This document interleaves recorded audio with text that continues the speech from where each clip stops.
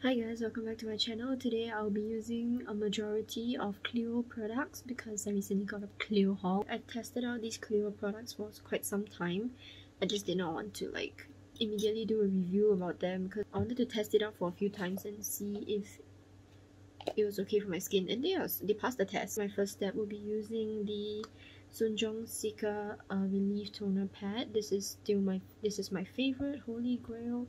It's like in the morning right now and I need to rush a bit because I have to go out later. So while I'm waiting for the toner to settle down and dry, I want to talk more about the products that I brought with me today. These products are from CLIO's vegan line, which is known as Veganwear, and apparently all the products in this line has been produced with only vegan ingredients, and he has received some vegan certification from France. I'm not a professional and all that. I'm literally just reading it off from the product description, but I'm pretty sure that means it's a good thing, right? All the products are hypoallergenic, which means that it's suitable for people with sensitive skin, like people like me. All the products in this vegan line, the packaging is absolutely so amazing. It looks so pretty and so aesthetic. I'll show you guys in a bit. I'm gonna use the SoonJung Emulsion now. The foundation that is in this vegan line is a semi-matte, but it is quite a moisturizing foundation, and I'll get into more details about it later. So even though I do still need to put some moisturizer beforehand, I don't need to worry so much about it being dry. If I had to compare, the INNISFREE No Sebum foundation is also a semi-matte, and I feel like that one, if I use that foundation, I really have to spam my moisturizer because it does get a bit dry over the hours.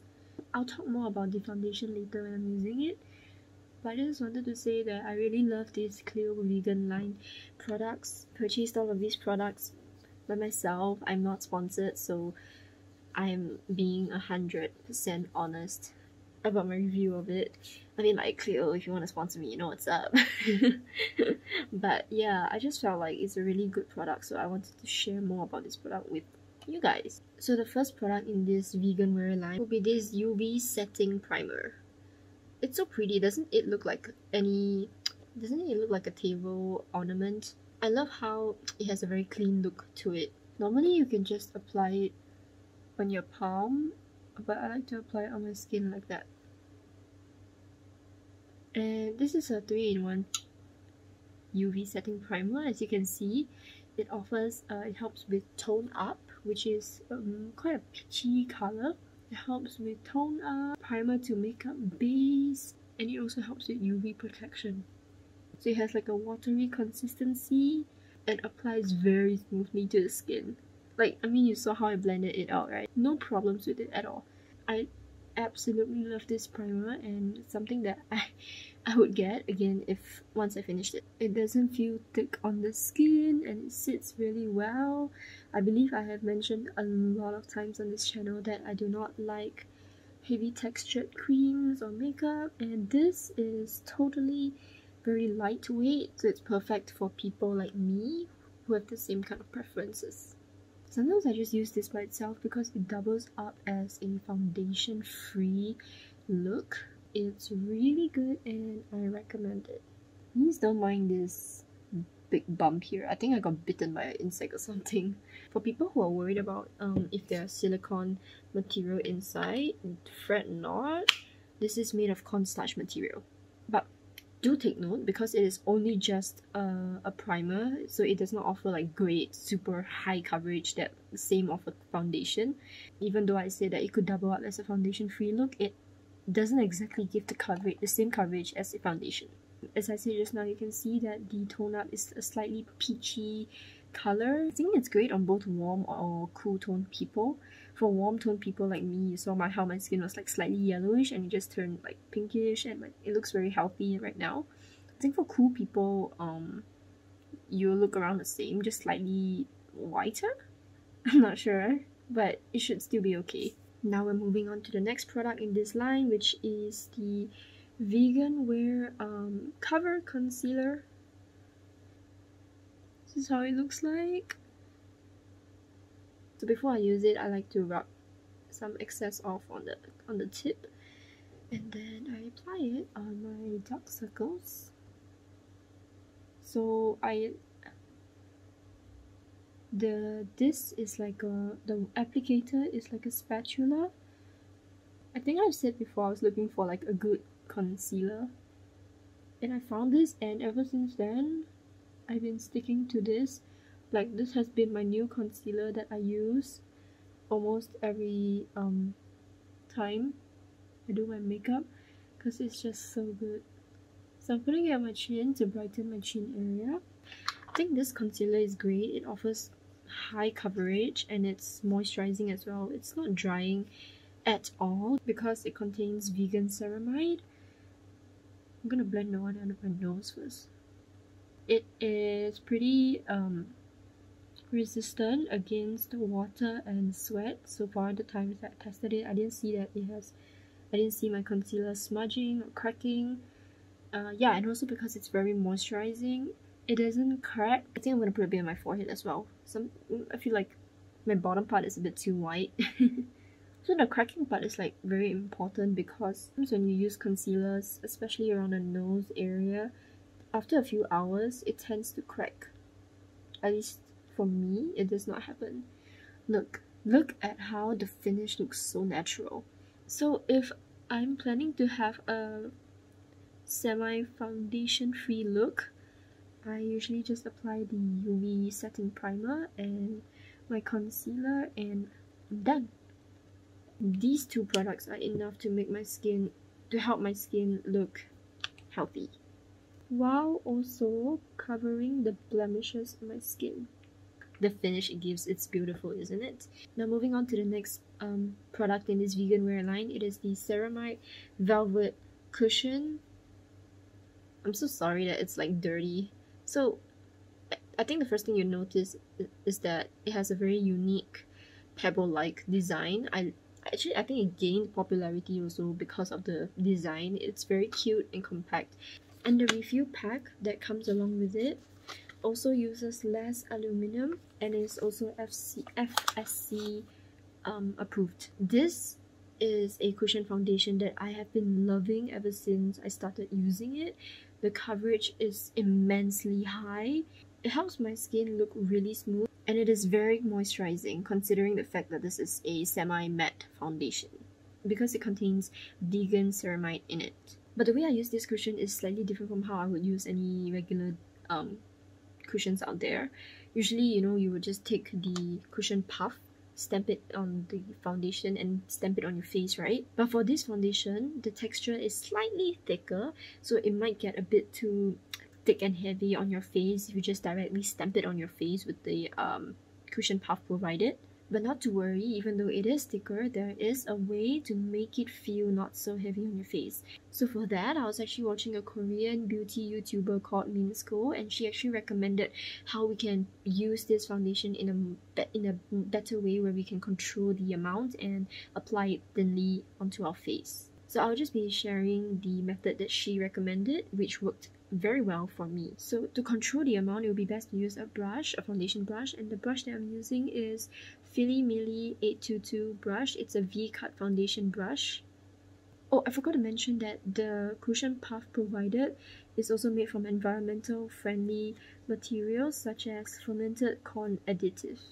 As you can see, I've already stamped the product on the brush, but I will just dip it in here very lightly, and then I'll apply it to both my cheeks first.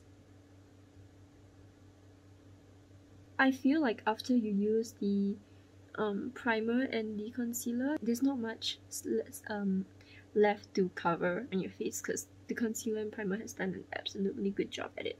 So the foundation is really just to finish the look.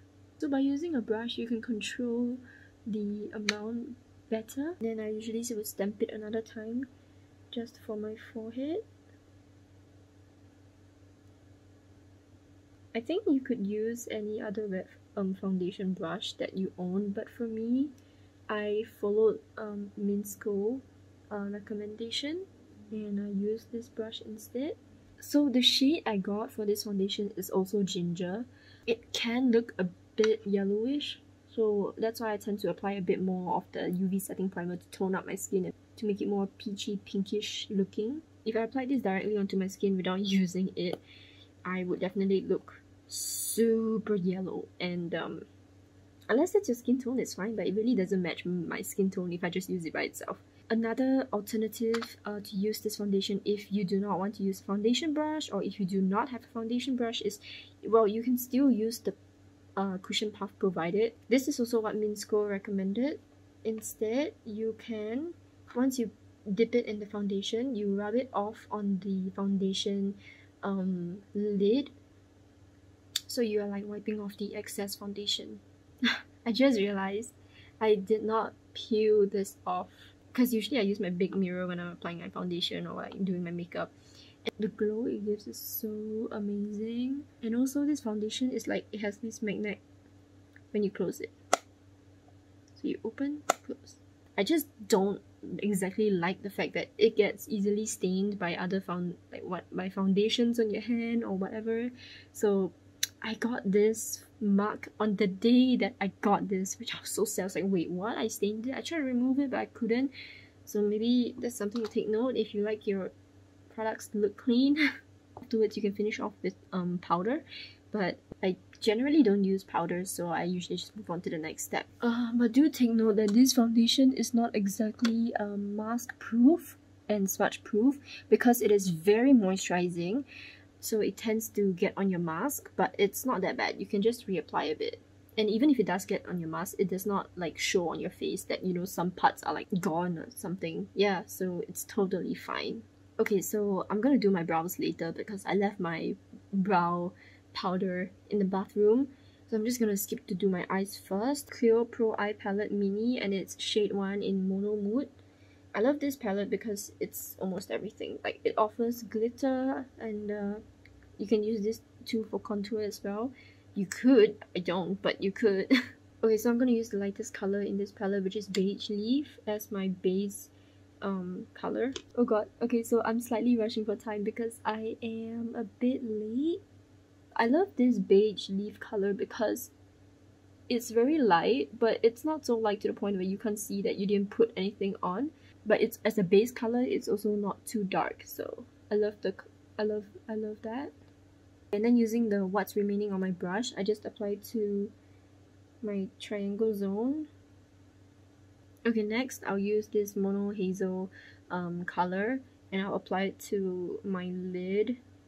I'll just apply it to like my double eyelid, so you can see like there's a gradation, a lighter brown to darker brown. So I won't go too heavy on this color. It's actually quite pigmented. I first saw this when I was doing my shopping in Watson and there was like a 40% sale, discount sale, so how could I miss that? Being the auntie that I am, I see a big sign, 40% sale. I'm like, what's on sale? And then I just dove into it. I'm like, oh, okay, I'm getting this. With what's remaining on the brush, again, I apply it on my triangle zone. I love the glitters in this palette. This is Sunshine Poem, and this is On the Breeze. On the Breeze is like a flashier and more glamorous kind of glitter. So I would use it when I have like heavier makeup. But today I feel more natural, so I'm gonna use Sunshine Poem because it's the glitter it gives is more subtle and sheer looking. But that's exactly why I love it, because it still gives me the sparkles without overdoing it. I'm just gonna use my finger, put it on the middle. Okay, so I'm gonna use a bigger brush now, and it's just to blend out whatever rough lines. Okay, next I will use this tiny little brush, and I will mix this color, Mono Hazel and Mono Brown, together just very lightly, and put it on my lower lash line, like half of my lower lash line. This makes my lash line more obvious, and I don't know, feels like it opens up my eye, makes it look a bit longer. I will be using the Peripera Teteum Edition Brown eyeliner. I wanted to use the black one, but I feel like the black might be a bit too harsh for this look, so yeah. The problem is not drawing it, but like getting them to match. Both my eye shapes are a bit like slightly different as well, so... Oh my god. I think I messed up a bit on this eye, but I don't want to touch it anymore. I think it's a common thing on this channel. Once I've done my eyeliner, unless it's like super bad, I'm not gonna touch it anymore because I think it's okay. I'm gonna do my brows now, so I'm gonna go take my brow powder. You already know which brow product I'm gonna use. I'm gonna use this brush from Innisfree. Stamp it on. I mean, I only have one color to stamp on because I broke the other part, so you guys know what's up. I'm just gonna fill it in. Oh my god, like I'm literally going for it because I'm literally rushing for time. I spent too much talking about like the CLIO products, but it's totally worth it. Okay, whatever. I am done with my brows. Okay, I'm gonna curl my lashes now. I am gonna use this Uemura eyelash color. Really curls my lashes very well. I'll be using this CLIO Q Lash Super Proof Mascara 01 in long curling. I think there are like 2 more other designs, but this is the most popular design in this line. I love the mascara one. It's very it's very thin. I think this is one of the best mascaras that I've tried, and that holds my curls pretty well and makes my lashes look longer while giving it quite a natural look. Look at like the lengthening. Beautiful. Anyway, this one is amazing. It allows for precise application. You see a lot of the product being deposited onto my lashes, and that's great. And I bought this as a set. It came together with this Q Lash mascara remover. It is amazing. No matter which mascara I use, I always use this to help remove. It's basically it looks like this. It has this like weird shape. It helps with removing the mascara. It just has like oil coated all over it. So I'm gonna use this Fall in Carrot Peripera blush. So I'll be using my blush brush. There are 3 colors. What I'll do is I'll start from this color and then this and then this, so that it looks like a gradation. I'll be using the first color now. The color payout is pretty amazing. With the first color, I'm just putting it on my cheeks. Okay, moving on to the second shade, I will bring it up to my cheekbones. So one thing I like about this palette is that every color has like a bit of shimmer to it, so has that natural glowy effect. I usually use this blush when I'm going for a more brown or corally look. Now I'm gonna use third shade, and I'll just use my finger, and I just like to put it on my nose bridge. Oh dang, I forgot about contour. I'm gonna move on to contour now. I'm gonna use this ETUDEHOUSE contour. This is the shade in Inventor. This is the brush that came along with it, and I'm using it. I'm gonna use the first shade for my nose. So first I'll link it from my eyebrow to this area to give it more shadow. Okay, and then I'll bring it down to here. Just make it look a bit straighter. Okay, whatever, I'm done with contour. The quickest contour ever. Okay, so I'm gonna do Eco-Style now. I'm gonna use this Cologram Eco-Style Maker. It is in the shade 1 Warm Tone. I'm only gonna use the concealer today, so I'll put it very lightly. I'll squint my eyes and lightly.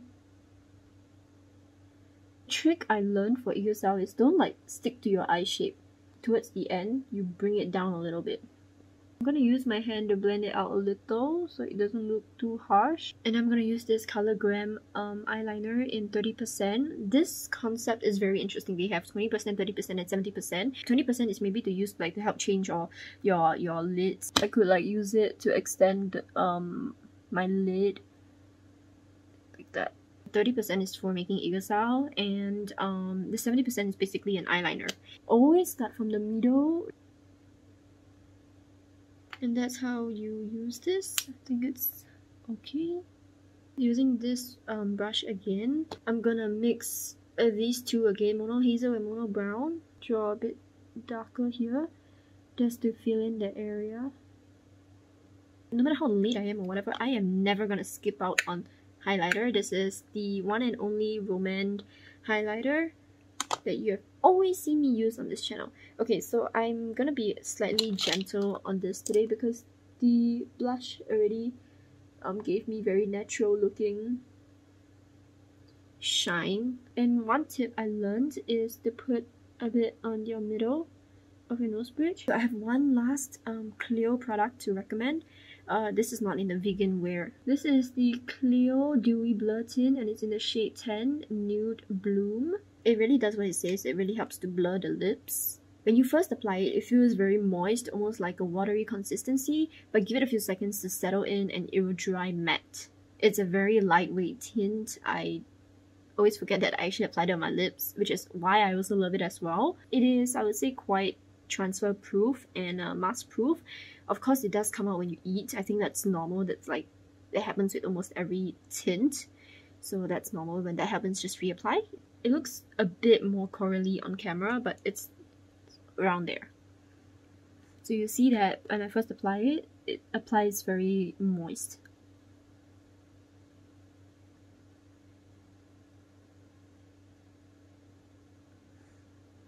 Ta-da! And I usually just do like 1 to 2 layers. Alright, this is the final look. I totally love it, even though it's done a bit in a rush, but okay. I hope anyone watching this enjoyed the recommendations. I really love CLIO. They're a bit more expensive though, so just take note. And yeah, I really gotta go now. Thank you so much for watching. Catch you guys in my next video. Bye! Hi, welcome to this short segment. I just wanted to show you how my face and makeup looks like after 12 hours. The foundation is still going quite strong. It did rub off on my mask, but you see the coverage is still pretty good. And for the mascara, for this eye, the lashes are still kind of up, and this one's just completely flopped. I think because I didn't put enough mascara and I didn't curl it as well as that eye. So for the dark circles, actually more like my eye bags, so I can't comment on that because no matter what concealer I use, no matter how I cover it, it will come out and appear. So if I go from a lower angle, you can't really see the dark circles. That means that the concealer is also pretty long lasting, like what I said earlier on in the video. And if you see in places here, there are no cracks. And you guys know I have very dry skin. So this is really a good, very highly moisturizing foundation and concealer. And I really recommend people who have dry skin to go get it, because look, after wearing it for 13 hours, my face is not dry, is not cracking or dry in any places at all. That's super amazing. My lip tint came off obviously, and I forgot to reapply. Did last me quite nicely throughout the day. Yeah, I hope this insight helped. If any one of you wants to get any of the CLIO products that I showed in the video. Right, yeah, so that's all from me. See you guys in the next video. Bye!